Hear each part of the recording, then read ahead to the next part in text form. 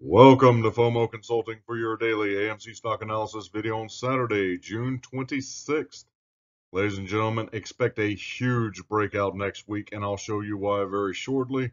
But as always, the apes are winning, the diamond hands are winning, most importantly, the retail investors winning. So if you find this video informative and entertaining, please like, share, certainly comment, and most importantly, subscribe. It's a newer channel, and I would appreciate the support. Let's get into the video. So thank you to each and every one of you who has liked, shared, commented, and subscribed. It means the absolute world to me. Thank you. Let's start with a quote.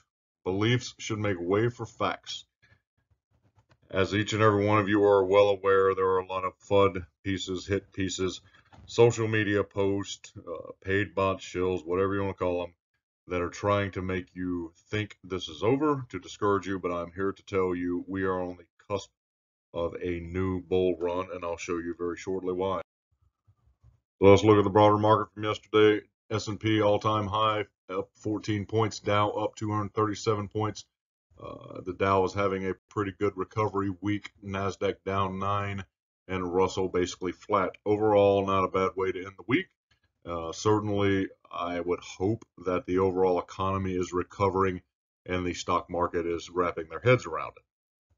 So as we all know, a lot of rebalancing around the Russell yesterday and this past week, 002 and other regulations coming into play. So overall, it was just kind of a odd week to say the least, but I am very, very bullish going into next week.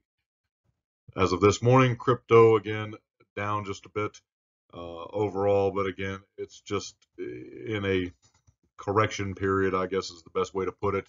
A lot of nerves, anxiety around that. But overall, Bitcoin's holding strong above that 30,000 level. Doge seems to have plateaued out in the low 20-cent range, hopefully making a recovery, and I believe it all will. So overall, crypto, again, just kind of very volatile lately. Always fun to look at, pre-timing. Certainly very bullish going into next week. We will see. Well done, German apes. We rely on the German apes to get the morning started out right. Overall, they had a very similar day as we did, $45.39, down 3.92%, but no worries whatsoever. We will recover this upcoming week. AMC had a fantastic day, in my humble opinion. We are very, very well set up for next week. As much as they shorted us over this past week, millions and millions and millions of shares shorted, we held the line. They could not press us down. We recovered to close at $54.06, down $2.64, or 4.66%. Up after hours, we closed about 16 cents. So overall, no big deal in my opinion. We are, again, perfectly set up, and I'll show you why. So this is the 5-day look on the 5-minute chart for the entire trading week from last week. As you can see, they tried their absolute best to short it down. We held strong. Certainly that $54 level, $52 level is a major, major support, and it should give you some comfort when we get there and bounce, because there is very, very strong support at those levels. So let's look at the bigger picture here. So overall, again, $50 we own. We've been bouncing around between the 50 and 60 for several weeks now, and that is a good thing, and I'll show you.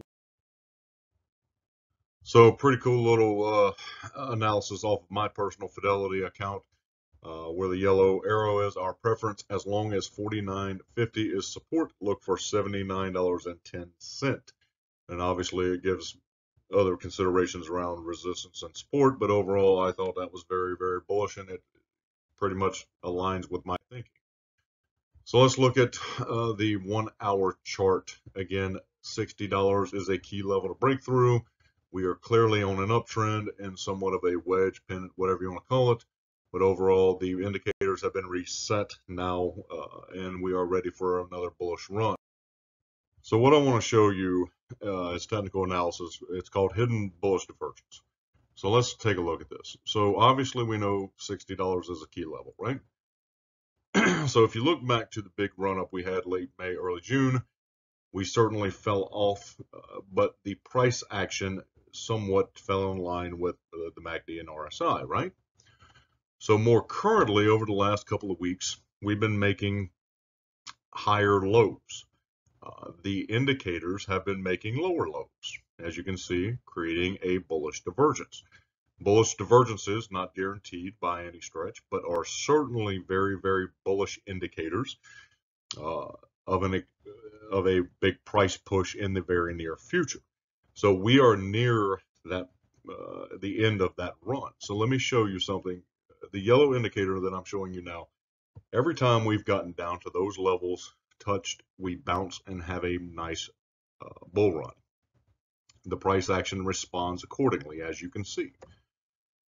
So if you look, each and every time we run, we are now at the end of this run. We are in a hidden bullish divergence from a technical analysis standpoint.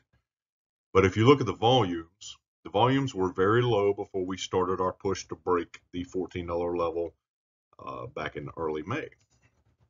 Volumes were very low as we plateaued out, hung around that channel before we ran up into the 20s. Volumes were very low, as you can see, before we ran back up and tested 60 again. Again, volumes fell off and then spiked as we tried to break the $60 level again. And here we are at lower volumes yet again. I am very, very bullish about next week. So let's look at it from a different perspective. Again, a little bit zoomed in, you can certainly see big run up. Price action pretty well mirrored the MACD and RSI. Now we are clearly on at least holding the line, if not on a slight uptrend from a higher low perspective, and creating a big bullish divergence. As you can see, MACD, RSI all trending down, and again we are down in that critical level on the RSI. Again, looking at the volumes, lower volumes, big spike, we push up. Lower volumes, spike, push up. Lower volume, spike, push up. And again, RSI, when we're down in those levels and we get near that 30 level, we clearly bounce and we head back upwards. Very, very bullish. So let's look again. Here's where we are currently. Again, we are on a slight uptrend, and flat is still a win on the price action. Bullish divergence again, zooming in. Very, very bullish. RSI, we bounce each and every time. So let's take out the candles and go to a different indication. Let's see what this looks like. So again, when we ran up, ran back down, as you can see, price action followed the indicators. That's bearish. Now, as you can see, the price action, higher lows, and then the indicator is lower lows, bullish divergence. Very, very bullish. I think next week is going to be huge. So let's test the theory in reality based on history. So this is GME going back a couple of months. So you can see this period of time. This was in, let's call it mid-May. We had a huge divergence. Price was flat, if not going up. RSI, MACD all trending down. Hidden bullish divergence. Shortly after, a big price run. Alligator's mouth wide open, right? Let's look at it again. Price going upwards, higher lows, indicators on the lower low, big divergence, big price jump. Yet again, price going up, indicators going down, big price jump. So again, history can show us the future. I think we are poised for a big breakout this week. I believe the volumes will pick up. The smart money knows this far better than us, and they underestimate our ability to see these things in the charts, and certainly do not believe that we can match their wits. So let's take one more look. So before the big run up, you can see bullish hidden divergence. Then we popped. Bearish, followed the price action down, no problem. Here we are again, higher lows on the price action, lower lows on the indicator, and I believe we will pop. If you look again at the RSI indicators, every time we get down in that level, around 30, if not lower, we pop each and every time. We are poised for a breakout. So again, F9 opening day was last night. The overall sentiment was they hoped to do 50 to 70 million for the weekend. They already did 36.6 million domestically on opening night. That is absolutely huge on a Friday night.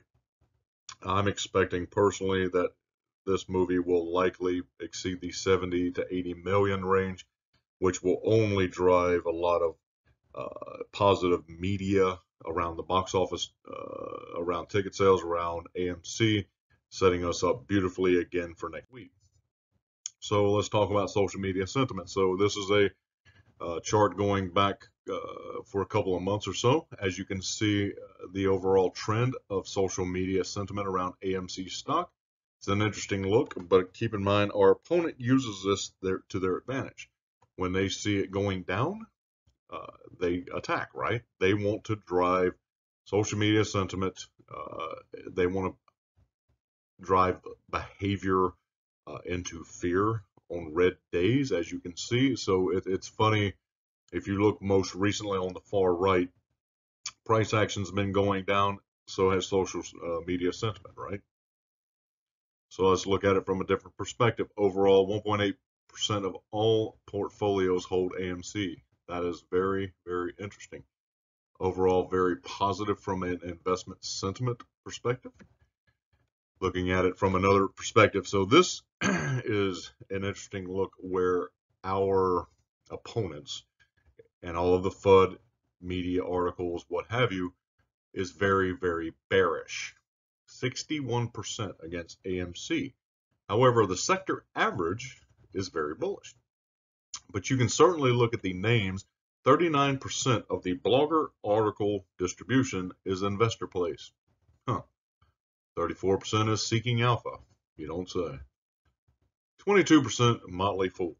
So you can clearly see the overall volume of articles, of bloggers, of sentiment is clearly meant to and designed to instill fear, uncertainty, and doubt.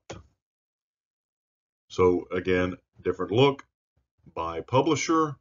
You can certainly see Motley Fool, Seeking Alpha, Investor Place are all at the top of the list, and they are all bearish for the most part. So quick Ortex check. 433 institutional investors. 14 are now short. That is an increase of 2. Bring it on. 97 million shares on loan. They borrowed 4.1 yesterday and returned 3.59. They're idiots. Utilization 91% and growing. 18.67% short interest, likely higher. So again, the trend lines indicate that as well. As you can see, the estimated short interest has skyrocketed over the last couple of days. Now it is above the price action point. I believe this is very, very. So I've shown this over the last couple of days. So 58 days at its highest point was the longest average of the short positions on AMC, an average of 58 days in those positions, which goes back to around when we were 10 bucks. We are now at 31 days, but nothing fundamentally has changed. I do believe they have covered some of those older positions and simultaneously reshorted, which is why I think you're seeing such heavy shorting this past week. The indicator would show this, that they've shortened the time frame substantially. The borrow fee has gone down, as we all know, but the short interest has gone up. So they are doubling down. Nothing has changed fundamentally, and the indicators would show it. And that $60 level, I believe we will break easily this week. Options, nothing too terribly exciting to talk about here. 49,000 expired in the money this week. I believe this upcoming week will be more bullish. So call to put ratio still very, very bullish. Overall, nothing too terribly crazy. We did have about 1 million volume yesterday, so that was very, very bullish. And as well as you can see, call to put volume the call volume is nearly double, so no big deal. We are certainly in a very, very bullish sentiment around AMC stock, and it continues to be so down the line. Always fun to look at. Nothing has changed too terribly much on this. I believe this will come to fruition one day, someday soon, hopefully. But I am very, very bullish going into next week based on that divergence that's in the charts. It may not be Monday. Who knows when it'll be, but the indicators all lead to a major bullish push in the next couple of days. Let's close with a quote. Get your facts first, then you can distort them as you please, by Mark Twain. So overall, obviously, facts are facts and the truth is truth. There's a lot of misinformation out there, a lot of hit pieces, FUD, bot shills, whatever you want to call it. At the end of the day, the facts are the facts, whether it's the chart, the indicators, the key data and metrics, or text and what have you. Rely on that. That is how you make your best decisions. So as always, I want to thank you for watching. If you found the video informative and entertaining, I hope you like, share, certainly comment, and most importantly, subscribe. It is a newer channel, and I would appreciate your support. But as always, I hope you have a great weekend and your life is full of green candles. Take care. See you soon.